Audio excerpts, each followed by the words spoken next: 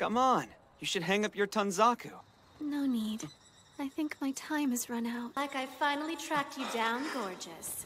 If this is the end of the line for you, you have my sincerest apologies. It would appear that one of my fractured failures has caused you no end of trouble.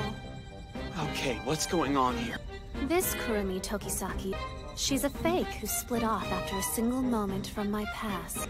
That version of me you've been spending your whole afternoon with was created by mistake. Remember that day last month when you and I spoke together for some time on the rooftop at school? But if you're the Kurumi from back then, that would mean...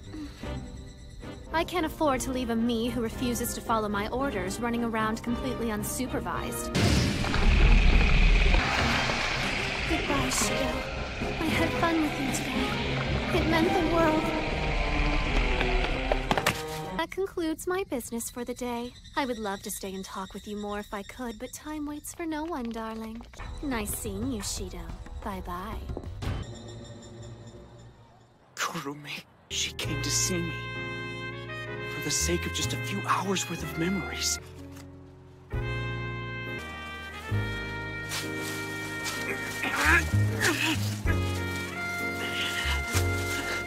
That was one wish I had to do everything in my power to make come true. Can't forget. I swear. I won't let myself forget. I suppose congratulations are in order, Toka. I'm happy for you too.